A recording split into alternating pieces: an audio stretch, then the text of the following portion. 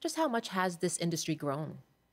Oh, it's grown by leaps and bounds. I think that, I don't know what the last count was, but there's at least 20 or 30 companies in the Alberta, BC territories that basically offer heli skiing packages. Some have been around for 15, 20 years. Some are just getting into the business. And it's one that has a lot of interest. It is very expensive to basically take a heli skiing excursion, Hmm. and that's attracting more and more companies, more and more helicopter operators to get into this business.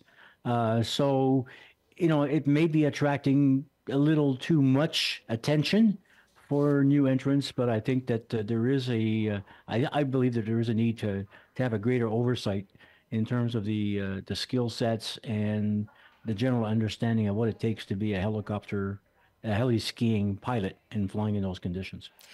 And as it stands now, we don't know the cause of the crash, but as it stands now, what kind of oversight is there? Well, right now, you have to have a license to fly helicopters. The Augusta airplane, the Augusta aircraft that was used in this flight, there is a licensing requirement for the aircraft operator to be allowed to use that aircraft.